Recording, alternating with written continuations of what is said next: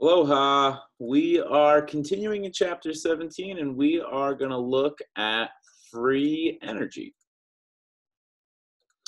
So, just something I wanted to kind of review and redefine. In our last video, we talked about a spontaneous process. And this is another phrase that is going to be used to mean spontaneous. Thermodynamically favored. All right, also product favored, but more often you'll see thermodynamically favored. So, a spontaneous process we can also say is thermodynamically favored. It still can be fast or slow, so we're still not thinking about kinetics, all right?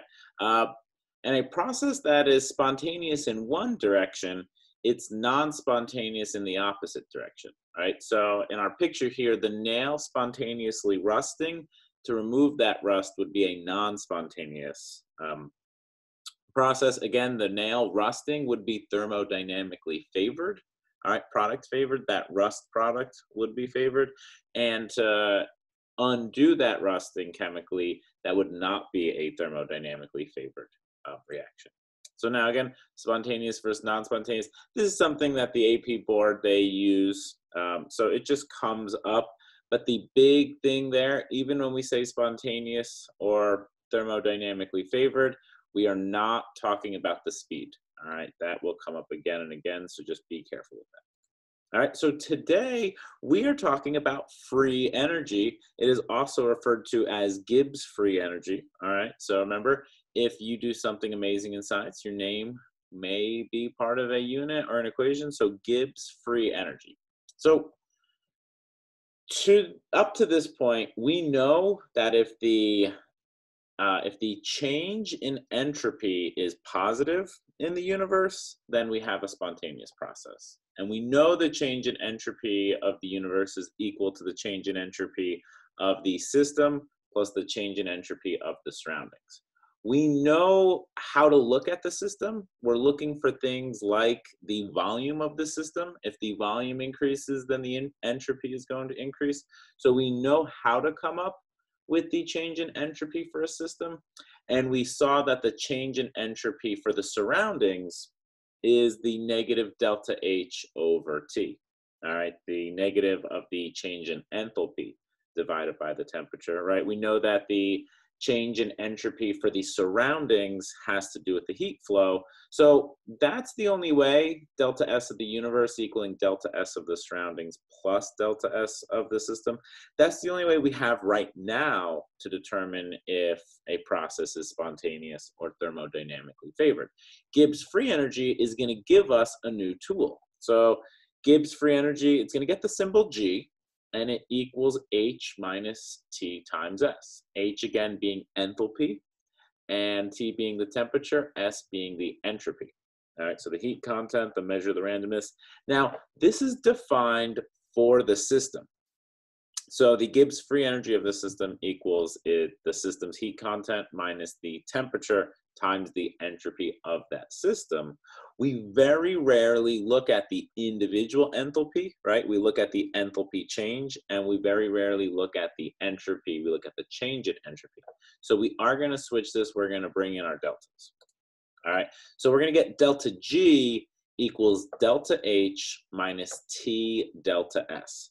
We are making an assumption that we are at constant temperature and we are at constant pressure. All right, T will never be zero, right? We won't reach absolute zero.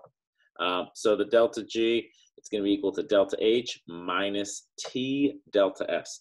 And this is for the system, and it's going to help us determine if the system is spontaneous or thermodynamically favored or not. So let's just start with that equation. Delta G equals delta H minus T delta S. All right, and let's divide everything by negative T. All right, we're going to use this to derive a pretty important equation for us. We're dividing everything by negative T. All right, so we should see that the negative T delta S, when divided by negative T, the T's will cancel out, and it should become just positive delta S. All right, and we see that. So negative G over temperature equals negative delta H over temperature plus delta S, right, plus the entropy. Now this should look familiar. Negative delta H divided by temperature, we saw in the last video, is equal to the entropy of the change in entropy of the surroundings. All right, so now, all right, we have our initial entropy for the system in delta S, and because we have negative delta H over T, we have the entropy change for the surroundings.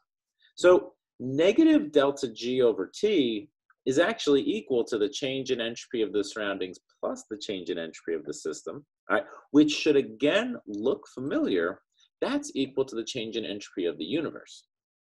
So negative G divided by T, the current temperature, is equal to the change in entropy of the universe. And this is a way we can predict. We know that if the change in entropy of the universe is positive, then the process is spontaneous. Well, to make the left side of this equation positive, we're going to need a negative delta G. We're never going to have a negative temperature, right? We're always going to be in kelvins. So if we have a negative delta G, when it gets multiplied by that negative sign, it'll be positive, and a positive delta S of the universe means spontaneous. So reactions are spontaneous when delta G is negative. Huge thing. Again, I'm going to repeat that. Reactions are spontaneous or thermodynamically favored when delta G is negative. All right, and again, we can calculate that. Calculating delta G is actually a pretty straightforward equation, the delta G equaling delta H minus T delta S. These are often given to us in a reaction, right? This is data that has been found in a lab, tabulated, right? We can look it up, and we're given it. So in this reaction, we have the combustion of acetylene. We have delta H and delta S very easily. We can plug them in. All right, delta H, we don't have to change at all, the negative 1238. All right, temperature has to be in Kelvin times delta S, right? So those Kelvin units, they will cancel. We're going to get negative 1,209 kilojoules for the combustion of acetylene. That means that that reaction is product favored. It favors these products. All right, it is spontaneous.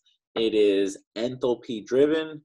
It is thermodynamically favorable, right? Because of that negative G. All right, so it's spontaneous, it's thermodynamically favored, it's product favored.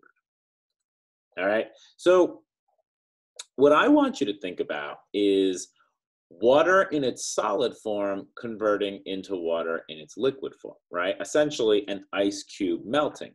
Well, for that process, delta H equals 6,030 joules per mole, and delta S equals 22.1 joules per Kelvin times mole. So if we use the formula delta G equals delta H minus T delta S, all right, I want you to pause here for a second and calculate delta G at negative 10 degrees Celsius, 0 degrees Celsius, and plus 10 degrees Celsius. All right, keep in mind, temperature always has to be in Kelvin. All right, so that's going to be important. So make sure you convert these and just think about it. Does ice melt at negative 10 degrees Celsius? Does it melt at 0 degrees Celsius? And does it melt at 10 degrees Celsius? Your answer from this equation should sync up with the common sense for these. So take a second, do those calculations, all right? So at negative 10 degrees Celsius, you should be calculating a delta G of 217.7. All right, rounding is going to be fine, but about 217, a positive number. At negative 10 degrees Celsius, this is not a spontaneous process. All right, this is not thermodynamically favored. At 0, you should get a delta G of 0, all right, which will happen anytime, right, these processes are at like an equilibrium.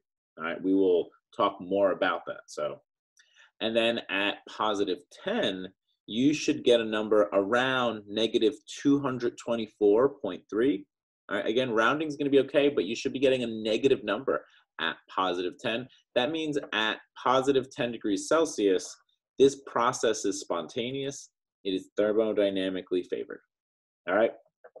So again, that's calculating delta G and interpreting what delta G means. All right, very important skill that we need to have. All right, and this is going to be really the foundation. We know enthalpy, we've worked with entropy, and this formula, all right, free energy, it is going to put everything together. So this is going to be the foundation of everything else we see in this chapter 17 unit on spontaneity. All right. So now, as a reminder, we have this chart again. All right. Will something be spontaneous or not? All right. We need to think about, this chart is actually missing the delta H. So we'll go back. I just want you to think. If delta H is negative and delta S is positive, excuse me, delta H negative, delta S positive, this will always be a negative value. This will always be spontaneous. If delta H is positive and delta S is negative, this will always be a positive value. The reaction will never be spontaneous. All right. And then if they are both positive or both negative, that's where temperature is going to come into play. So we will see more examples of that in later videos. All right. But we have a foundation now for delta G. So we can use that. We can practice with that. And if you're looking in the textbook, we have a good summary of that chart on the table 17.4 on page 799. All right, and table 17.5 on page 800. So review those, all right, and that should help you understand free energy.